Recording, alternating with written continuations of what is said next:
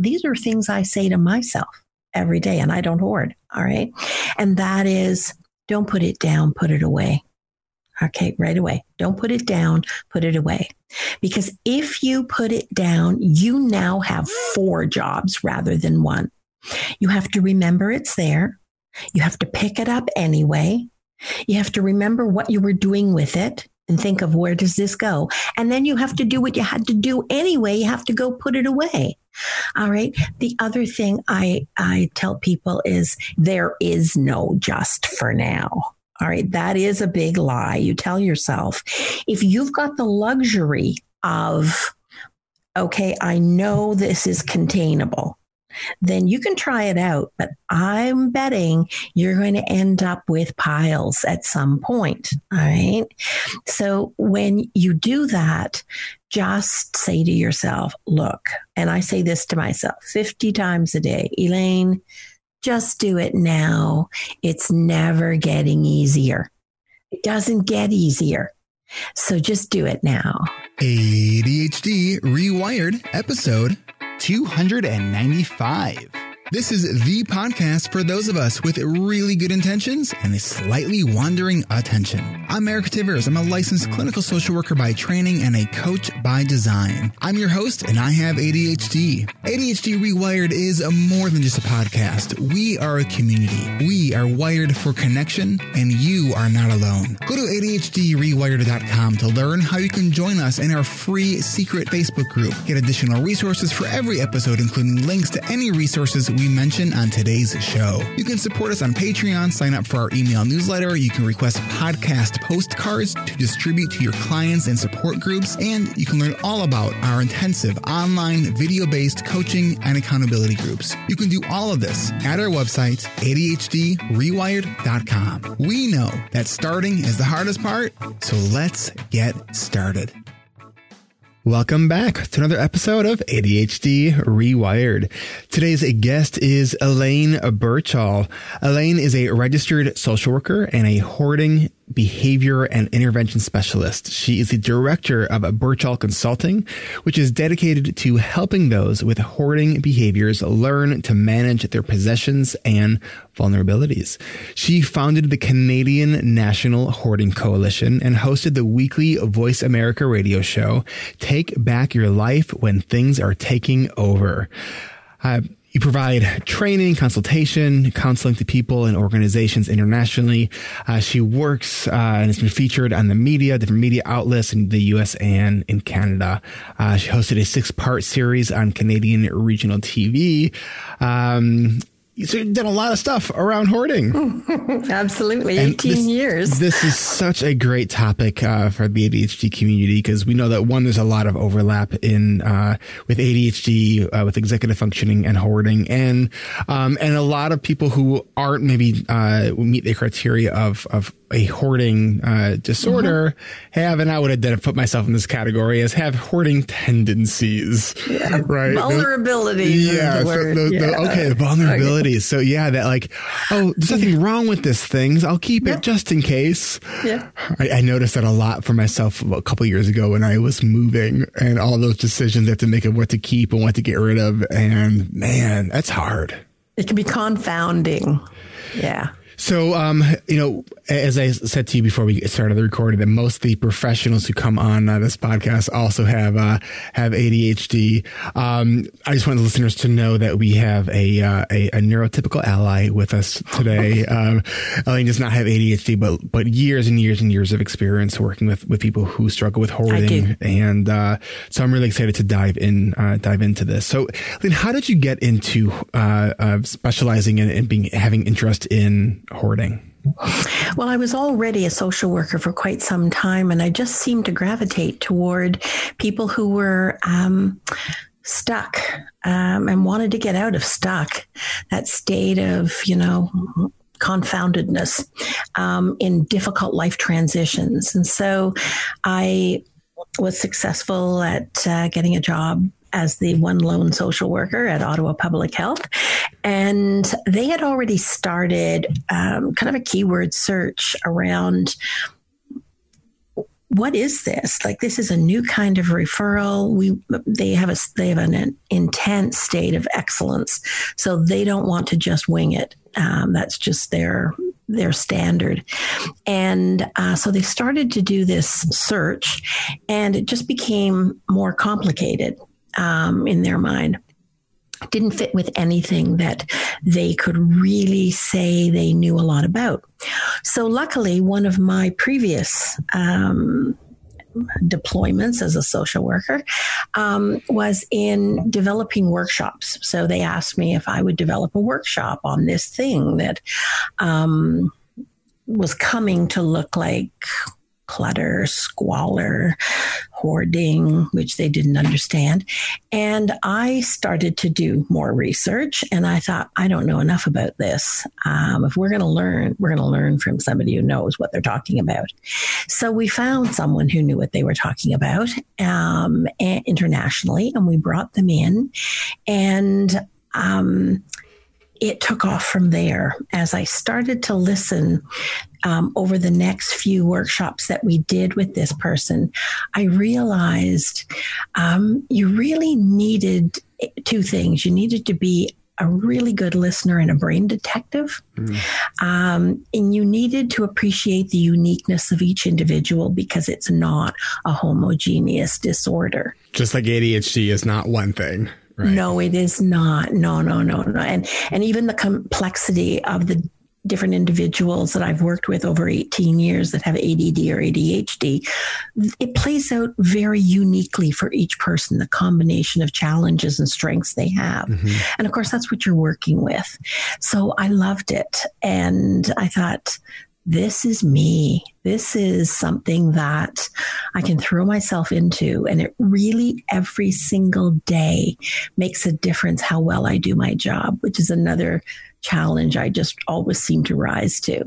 I don't want just the average stuff. I want something that makes a difference.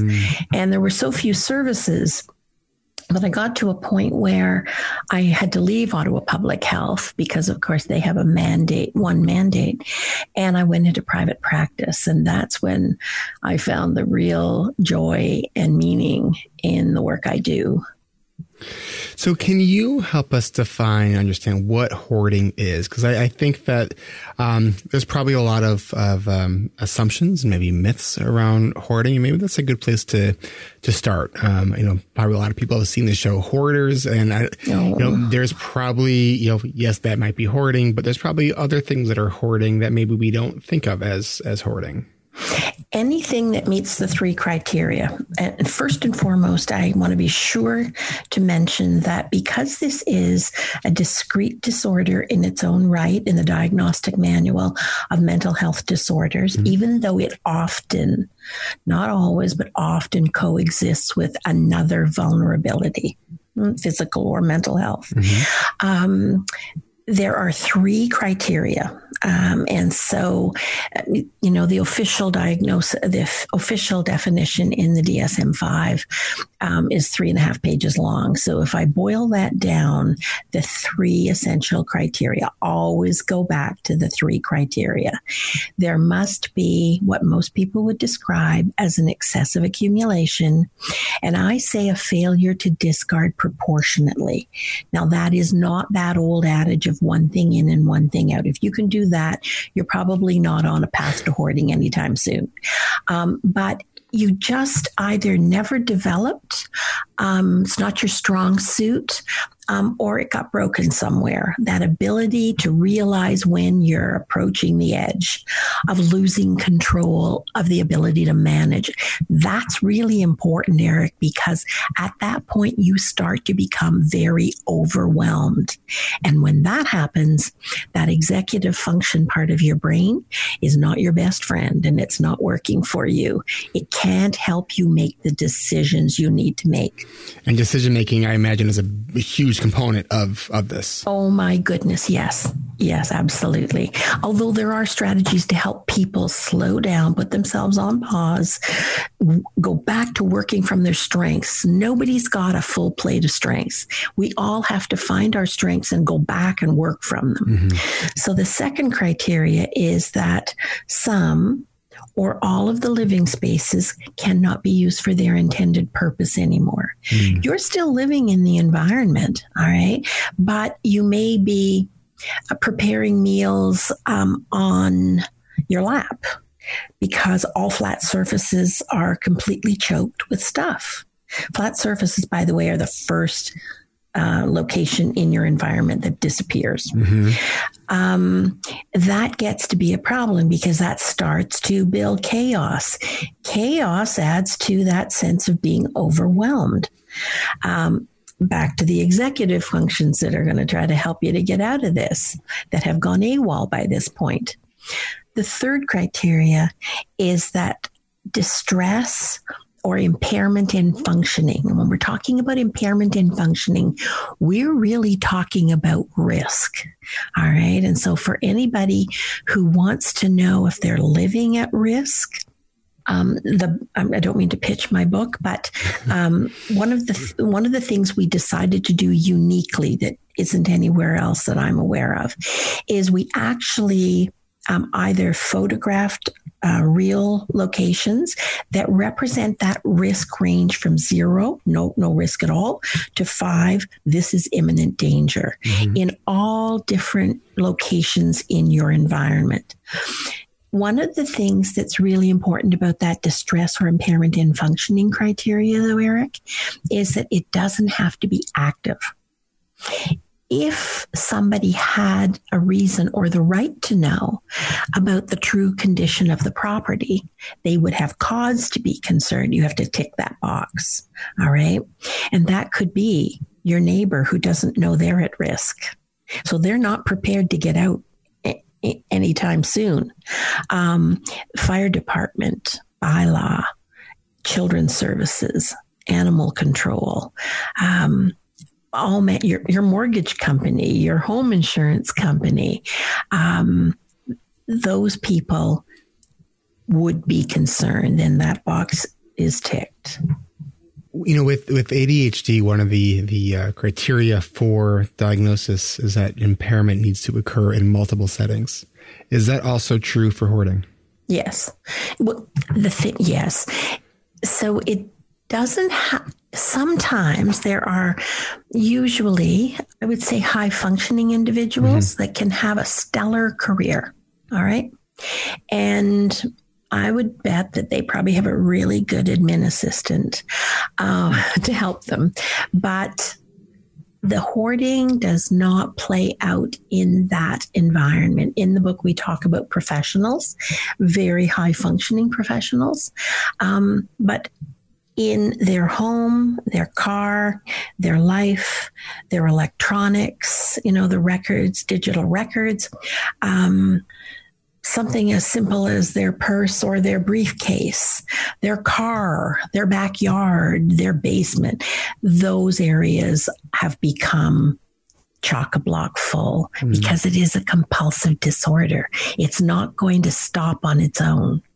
I mentioned in the beginning of the conversation that, I noticed that I have these hoarding tendencies. I'm wondering, in the hoarding sort of community, do people feel the same kind of feeling that in the ADHD community when people say, yeah, I'm a little ADHD, when someone really is maybe just a little bit disorganized or a little bit late, but does not actually have ADHD. Someone in the OCD community is like when people say, I'm a little OCD. It's like, it's not, is there, and it just sort of occurred to me, is using an expression like, or saying like having hoarding tendencies, is that insensitive? Does that do a disservice to really understanding what hoarding is? Well, I don't want to say yes, because sometimes that's the first time that people really realize that they aren't on the fast track to it. All right. But they keep stumbling over the same challenges. And if we have a minute at some point, I'd like to tell you about the 3 paths. And one of those paths is pretty much what you're talking about. The thing to keep an eye on, though, is that it needs to be repeated. It needs to be consistent. And I would say, too, that it needs to extend over a longer period of time. Like this is happening for 3 months, 6 months, and you're still tripping over the same challenge. All right. And in fact, at that point, it's probably gaining on you a little. And so that would be a perfectly acceptable way to describe what you're experiencing. That is the time to get the help, because the younger a person starts and the longer that it persists unidentified and untreated or unsupported, the worse the prognosis for, I want to say a cure, but a complete recovery. Okay. Right. And is it something that people can recover from, or is it more of like ADHD? It's a lifelong condition that needs to be managed. Again, it depends on how young you were and how long you've been doing it. Because I want you to think of it developing a groove. Okay. All right. And the deeper the groove, the harder to get out of it. Right. Because when you're challenged or you're triggered or whatever set it off, when those types of things happen and you can't control life, stuff's going to happen, your first reaction is going to be what you've done before. All right. So, and even when it's not helpful. Yeah. I mean, no, because we know it. Right. And so catching it sooner. I want to say that at an absolute minimum, if you are cognitively intact, all right, you've got full compos mentis, you can learn to manage it like type 1 diabetes. And many people are able to recover, but they have to kind of keep an eye out because life has a way of ongoing happening. And there are negative things that will trigger you and give you the same state of mind and challenges, burdens that you've had before. And so you got to watch out for those. I want to talk a little bit more about those things to watch out for, because I was at a workshop a while back where one of the things the presenter was talking about is that how often traumas can be sort of the switch that brings it from maybe a tendency to a full-on hoarding disorder. But before we dive into that, I want to take a quick break, and then we will be right back and dive into that. And then we're going to talk about really strategies to help us, not just with hoarding, but also just with everyday clutter, because most of our listeners are probably struggling somewhat with everyday clutter. So we will be right back. This episode is brought to you by members of ADHD reWired's coaching and accountability groups. Let's listen to Blake as he shares his ADHD reWired coaching group story. I joined the group because I wanted to learn basically from everyone here what parts of my life are ADHD inspired and what parts are a result of 2 decades of internal criticism. I was diagnosed with ADHD in elementary school. I just thought the principal and I were really tight. And then I was put on meds, and I think my parents were less stressed. And by middle school, I decided, oh, I guess that means that I can go off ADHD medication. But mostly it was because I was afraid of how it would look on my college application or when applying to the Air Force. In college, chaos, depression, anxiety all almost led me to failing out of college, and they all seemed like me problems. But after a car accident in January, I started to think that ADHD could play a much more significant role. And I figured the best way to learn would be to seek out support and be around other people who had a different perspective or a deeper acceptance of ADHD in their lives. And I think that what I came to learn I did. I've met a community of people who are compassionate and care about me, as well as have a lot of life story to share that shows what ADHD can be like, positive, negative. Some people see it as a superpower, some people don't. And I've been able to take away a new kind of acceptance in my life and be able to see a lot of the things that I've struggled with and a lot of the things that have put me on bad terms in my company as things that are just part of me and that can be worked with and that don't reflect my character. I guess the main thing that I learned is that I work best when I work with my ADHD. Thanks again to Blake for sharing your ADHD reWired coaching group story. As Blake stated, he joined the group to find out what parts of his life are ADHD inspired and what parts are internal criticism. What are the struggles that you're having in your life? We all have struggles in our life, and some come and go, and we know how to deal with them. Some struggles are everyday. Some struggles leave us exhausted and wondering, why is this so hard? Join us for ADHD reWired's 19th season of coaching and accountability groups. What is your ADHD story? Where did it begin? And how does the story continue? Join us for our next coaching group that starts January 10th. To learn more about ADHD reWired's intensive, online, video-based coaching and accountability groups, visit us at coachingrewired.com. As Blake said, I figured the best way to learn would be to seek out support and be around other people who had a different perspective or a deeper acceptance of ADHD in their lives. Finding that different perspective and acceptance can begin now. Our invitations for our next coaching group has already gone out. But don't worry, check your email and click on the RSVP button at the bottom of that email if you still need an invitation. Remember, coaching groups do fill up fast. Go to coachingrewired.com and click the big purple button. Then just tell me what email I should send it to, and your invitation will be on its way. Our winter sessions start January 10th. Our registration kickoff event will be Thursday, November 21st at 11 a.m. Central. Winter sessions start January 10th and go through March 20th. Registration is by invitation only, and you have to attend one of our registration events to join. Coaching groups fill up fast, so sign up today and join other people just like you. Go to coachingrewired.com and click on that big purple button. Then mark your calendar for the registration kickoff event, which is on Thursday, November 21st at 9 a.m. Pacific, 12 p.m. Eastern. Group starts January 10th. Go to coachingrewired.com to learn more and to get registered for the November 21st kickoff event. The website again is coachingrewired.com. And we are back. So we're talking to Elaine Birchall, the author of Conquer the Clutter, Strategies to Identify, Manage, and Overcome Hoarding.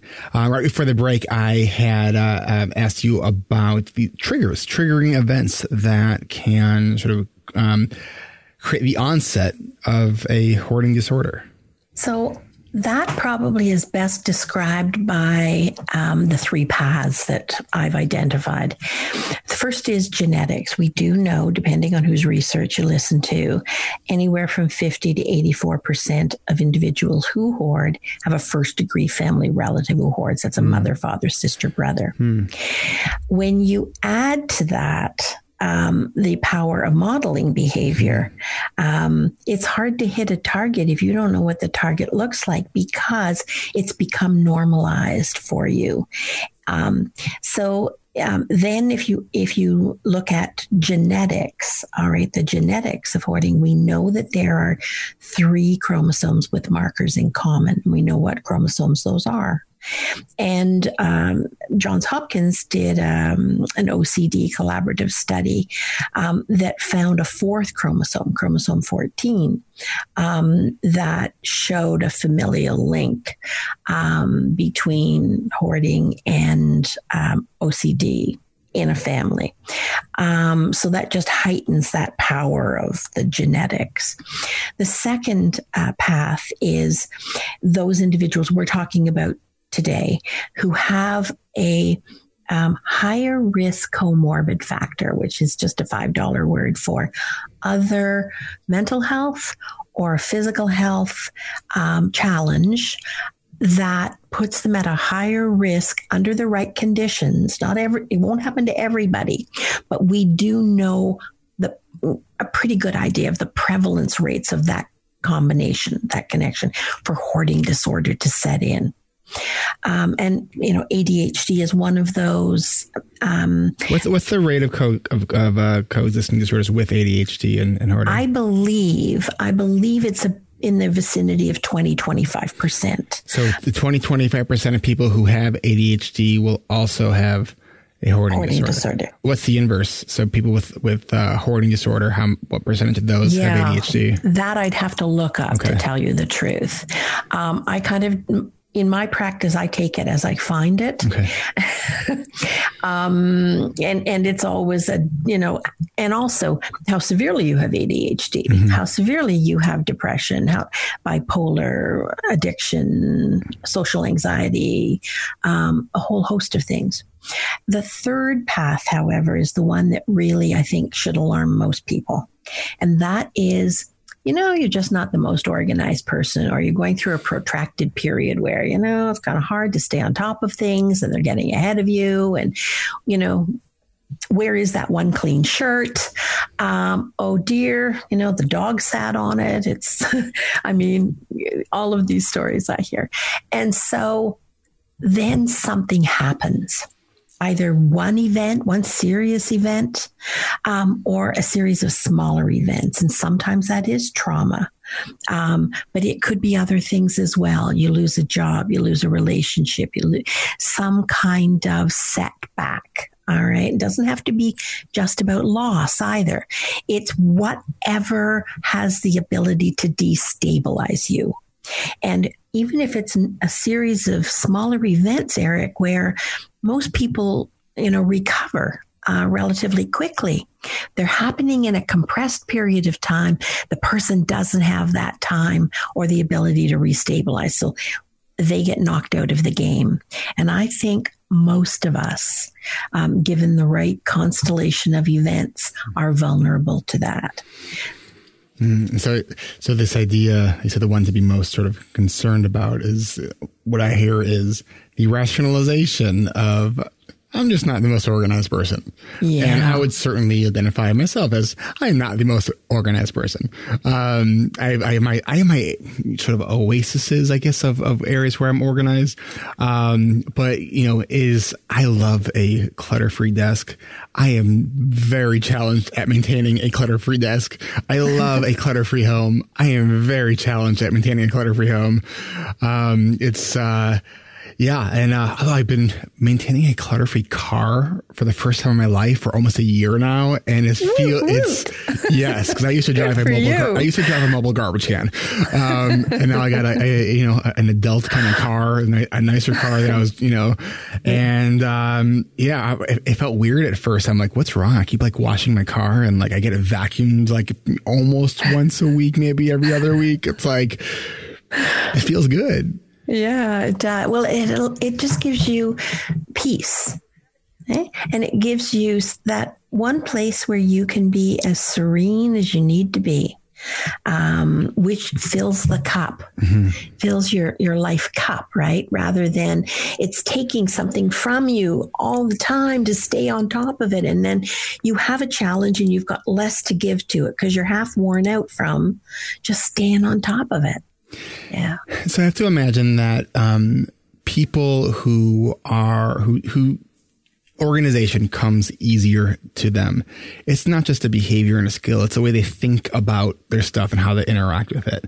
And I know for me, one of the things that's been helpful for me to decrease the piles and the clutter is to recognize that I never feel like putting the thing away. And I can't wait for the feeling to come to be my cue to put the thing away, right? Because if I don't, I'll be waiting for a long time and those piles will get bigger and bigger, right?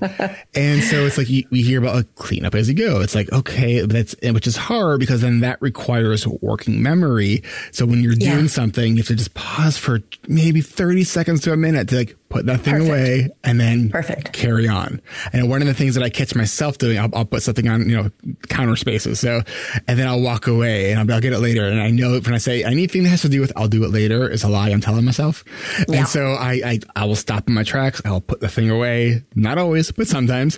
But it really is. It's how to make that process of that being more sort of automatic as that cleanup isn't this thing we do later. It's part of the process of any action you're doing. Yes. And so not to be minimizing to those individuals who aren't at this point, but you'll get to this point if you just work the process. All right. However, if you're coming in for a landing and you're really aiming for that kind of, okay, I'm going to stay on top of this as I go. I give people a few things to say to themselves. These are things I say to myself every day, and I don't hoard. All right. And that is, don't put it down, put it away. Okay, right away. Don't put it down, put it away. Because if you put it down, you now have 4 jobs rather than 1. You have to remember it's there. You have to pick it up anyway. You have to remember what you were doing with it and think of, where does this go? And then you have to do what you had to do anyway. You have to go put it away. All right. The other thing I tell people is catch yourself as soon. I loved what you said about the just for now, because there is no just for now. All right. That is a big lie. You tell yourself, if you've got the luxury of, okay, I know this is containable, then you can try it out. But I'm betting you're going to end up with piles at some point. All right. So when you do that, just say to yourself, look, and I say this to myself 50 times a day, Elaine, just do it now. It's never getting easier. It doesn't get easier. So just do it now. With ADHD, when executive functioning challenges, sometimes we look at this idea of just do it as like a minimizing phrase. And so what I like to do is add a comma and add the word anyways. Just do it anyway. Like, yes, it's hard. We don't want to do it. Nobody wants to do it. And whether you hoard, you don't hoard, you're the most organized person in the world. You don't want to do this. This is like a thankless task. When you had said, what was to don't put it down, put it away. It's sometimes that you have these moments where it's for me that I sort of catch myself watching myself and realizing the absurdity of what I'm doing right now. And so I have these moments where I am walking from like room to a room with an item. I know I need to put it away, but I have no idea what to do with it, where it goes. And then so I'll just find another surface to put it down on. Well, so there's a little trick in the book about this, and I can't take credit for it. It was my clutter coach, Heather, who came up with it. I think it's genius. And that is, take a second, hold the thing in your hand, okay, and ask yourself, if I was looking for you, where would the first place be I'd look? And that is its permanent place. I do that with files on my computer. Yeah, just name them properly. Right. Name them properly. Yeah.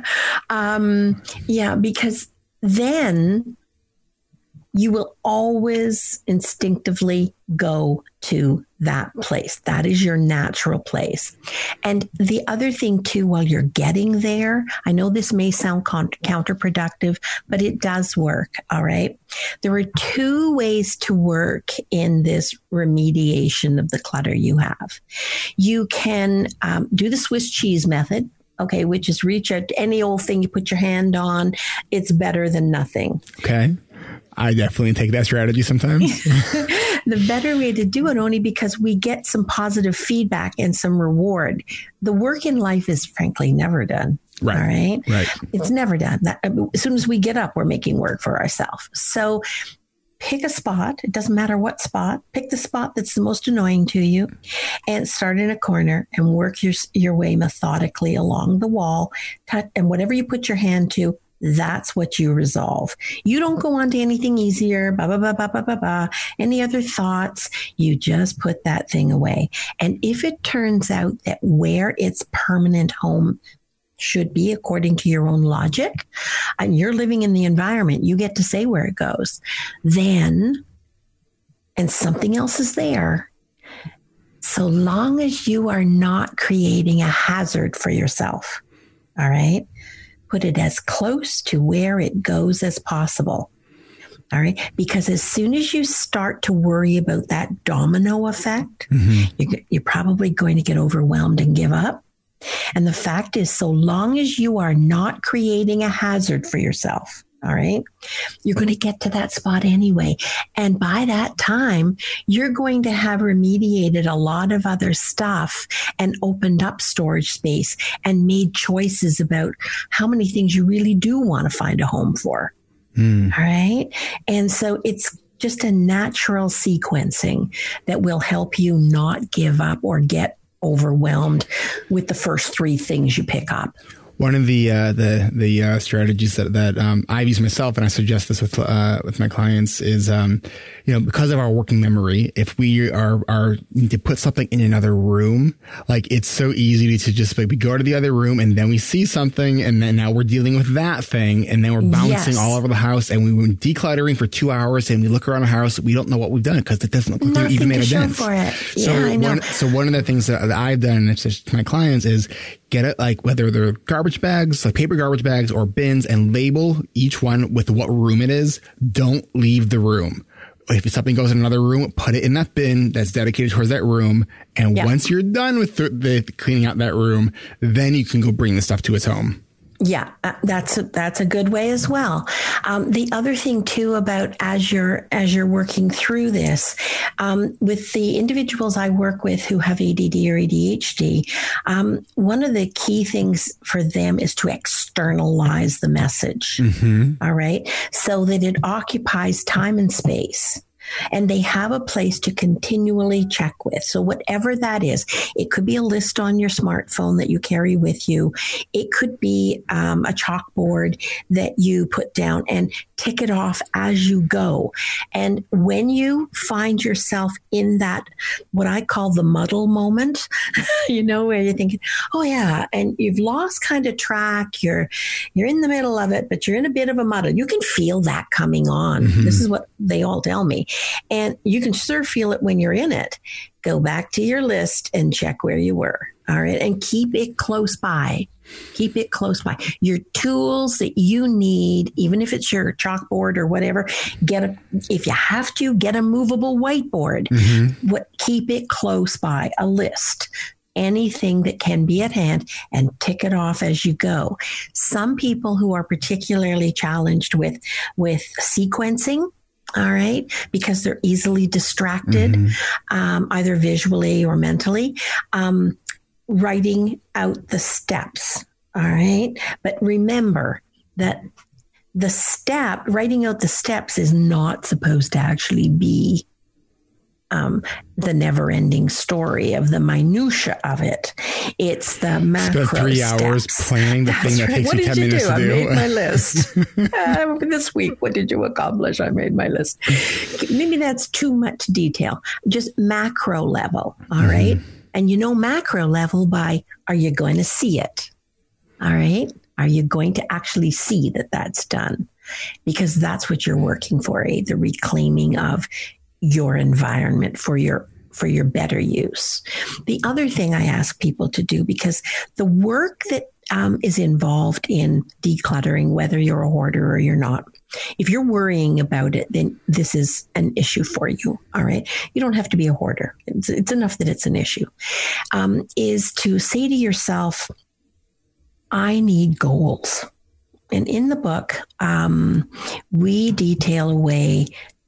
I ask people who I work with to set 3 goals. Now, the first goal, all right, is in every single day, not necessarily with your stuff, all right, squeeze out of every single day joy, fun, and play. Joy is that juice that just elevates you and makes you feel like you're alive and there's a purpose. All right.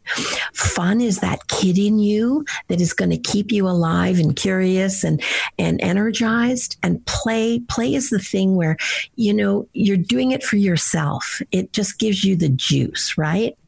And everybody needs that. The second goal I ask people to set is to remind yourself that you are a growing, learning, developing human being. Even though you feel stuck and you feel stagnant and you feel a lot of negative stuff, you are essentially a growing, learning, developing human being. What is it you want to know more about? What do you want to do better? What is it you'd like to try? And add a piece of that to every single day, even if it's just, say you want to learn to jump out of airplanes. What are the steps?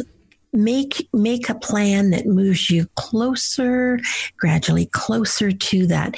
That is going to give you so much juice, and it keeps you vibrant in your mind so that your body's getting the hormones and the chemicals it needs to do the work you want. And then the third goal, okay, because life involves work, is legitimate work. What is it that you need to do?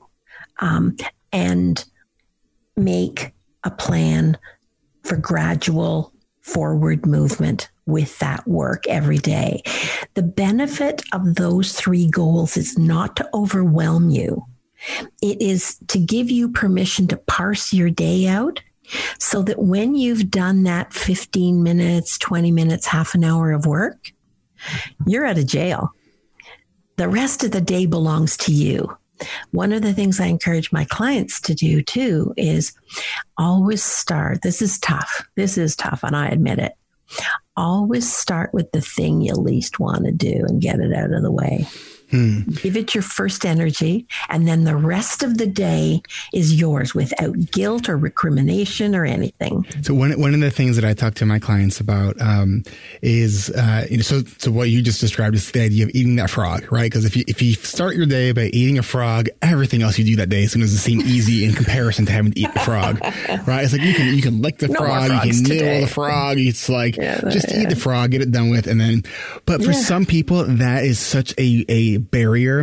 So what I tell people, like, figure out, are you a person that needs momentum, or are you a person that needs to start with a who really will do better by eating the frog? So in an experiment, so I say, if you are a person that needs the momentum, experiment with, like, doing something easy, but then observe yourself. Are you say, all right, well, let me just do this one other easy thing.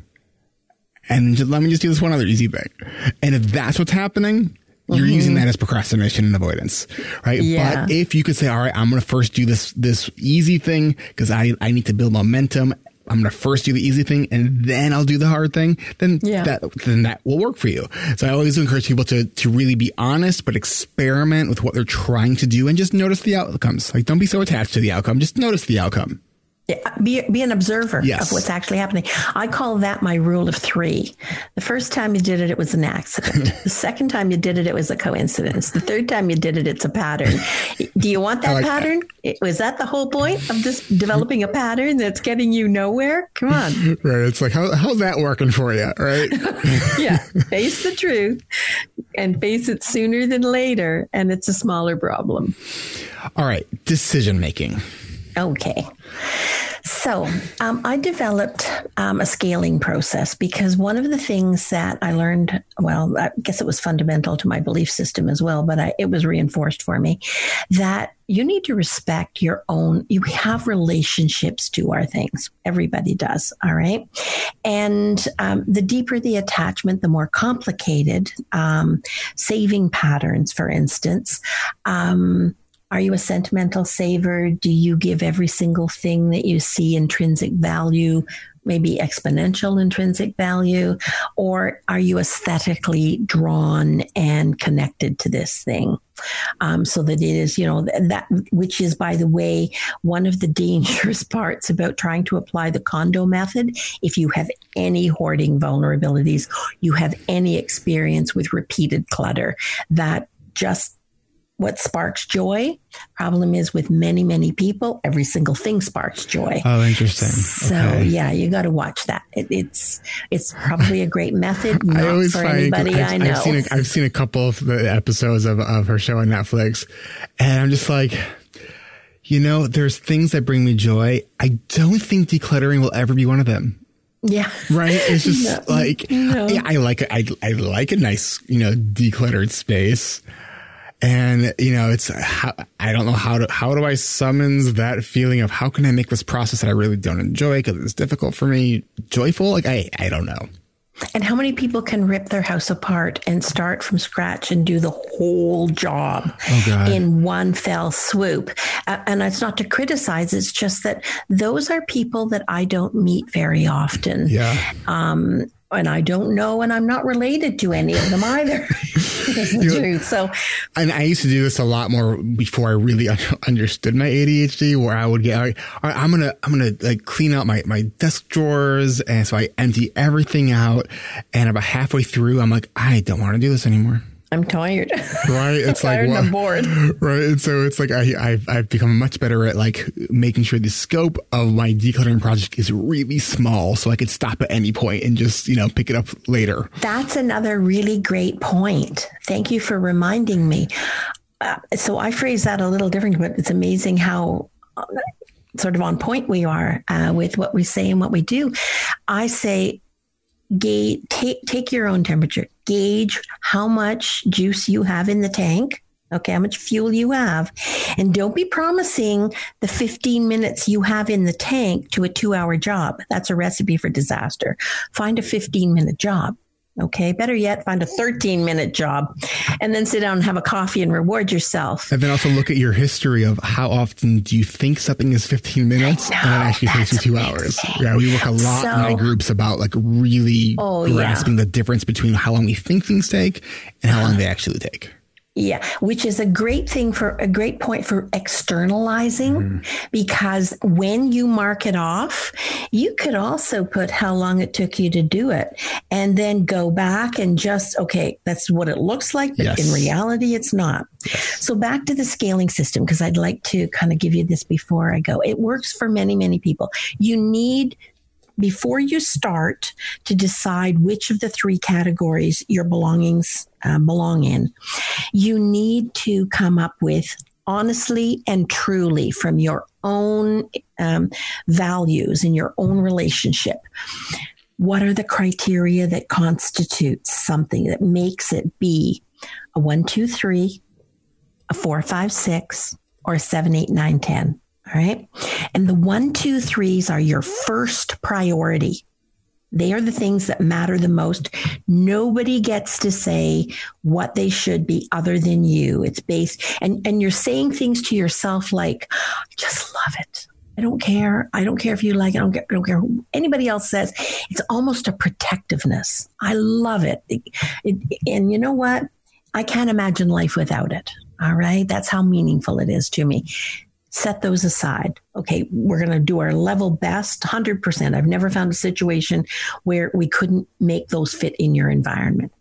So then we go to the other extreme, because they're easier, the 7, 8, 9, 10s. Okay, 7, 8, 9, 10s are the easy wins. They're the things that when you look at them, you say, what's that thing still doing here? I thought I gave that out.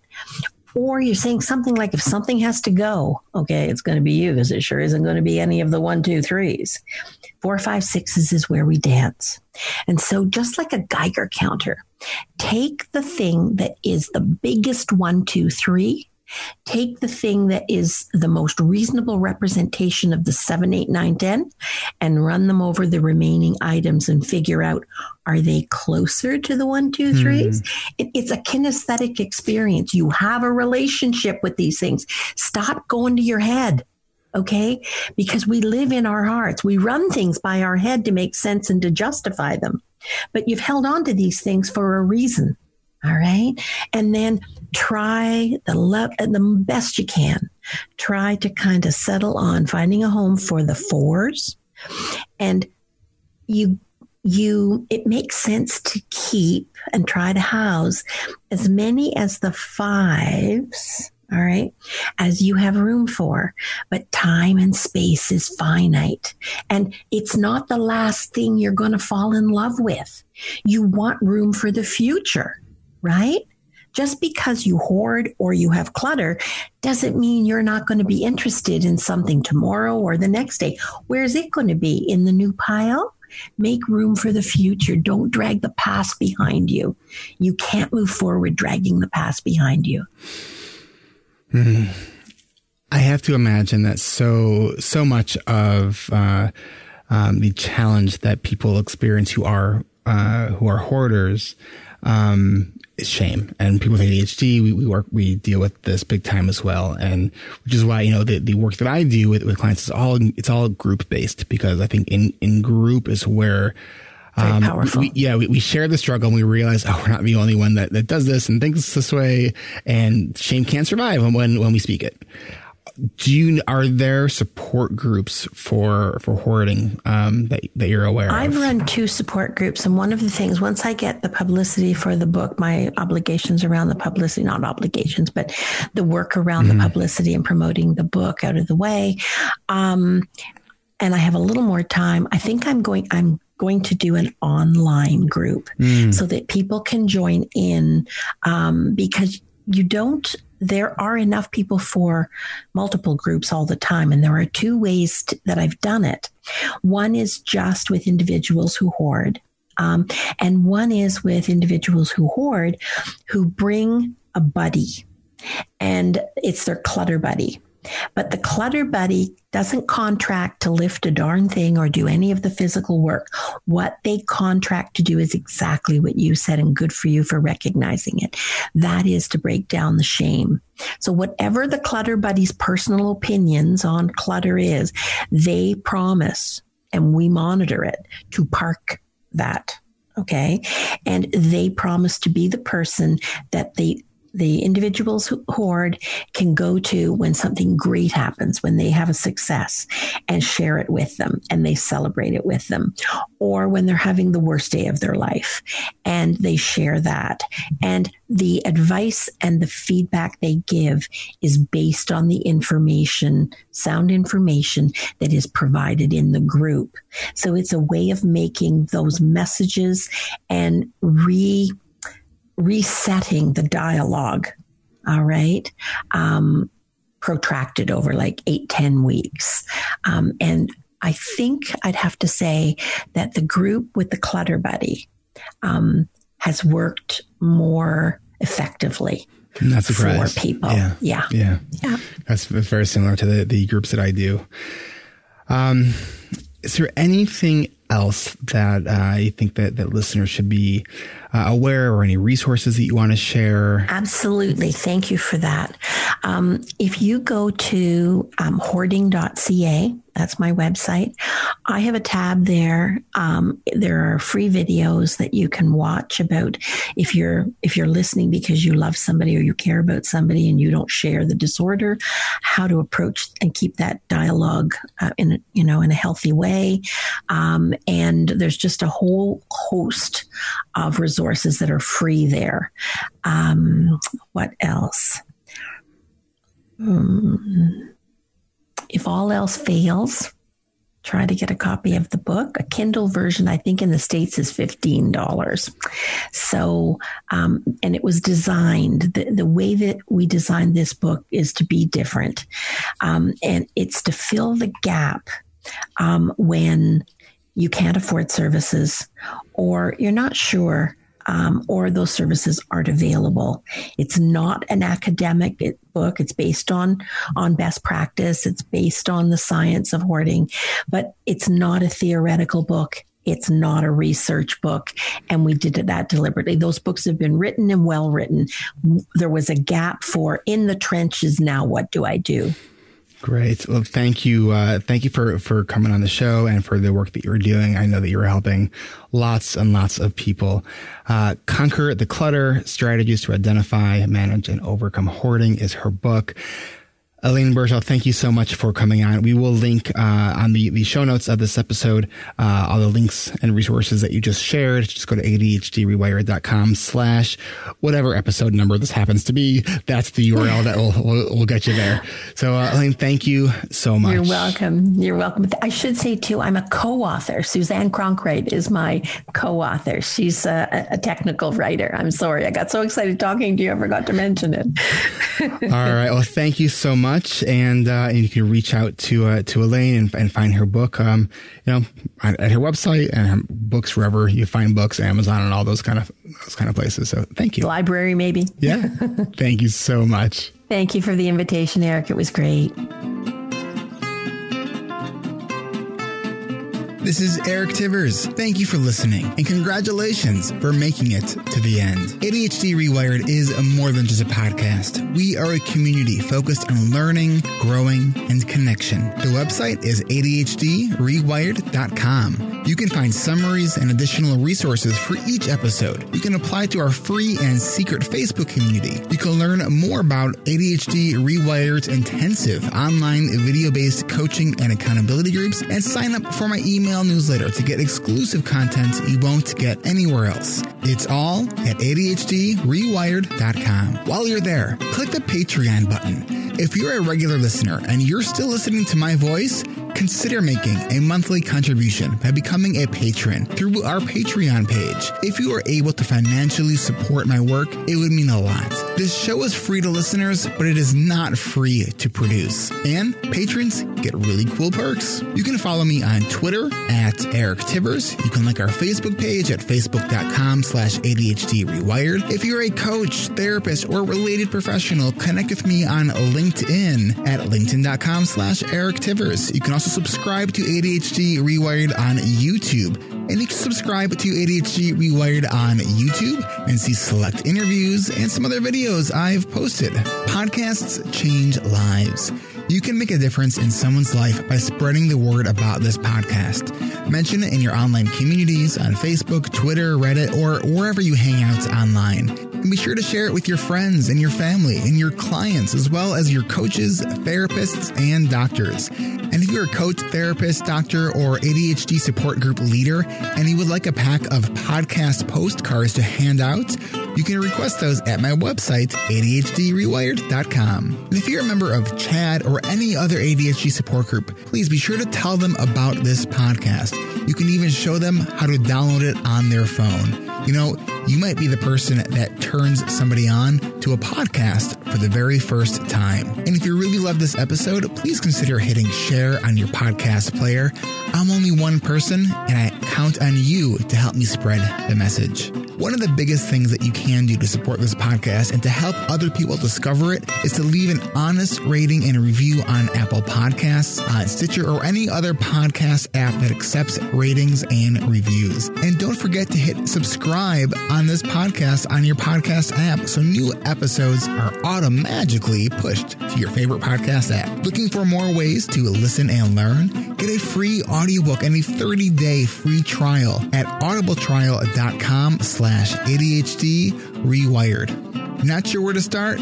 In no particular order. Check out Atomic Habits by James Clear, The Body Keeps Score by Bessel van der Kolk, 10% Happier, and Meditation for Fidgety Skeptics. These are both by Dan Harris. Change Your Questions and Change Your Life by Marilee G. Adams. The One Thing by Gary Keller and Jay Papasan. Procrastinate on Purpose by Rory Vaden. The Four Tendencies by Gretchen Rubin. Do you have trouble asking for help?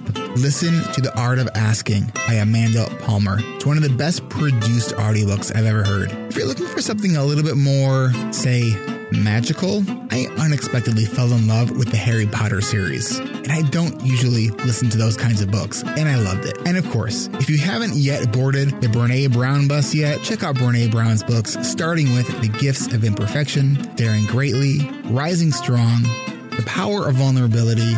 And if you're an entrepreneur or leader in any capacity, check out her 2018 book, Dare to Lead. And Brene still is my most wanted guest, so if you know Brene, and you would be so kind to make that connection for me, I would be really, really grateful.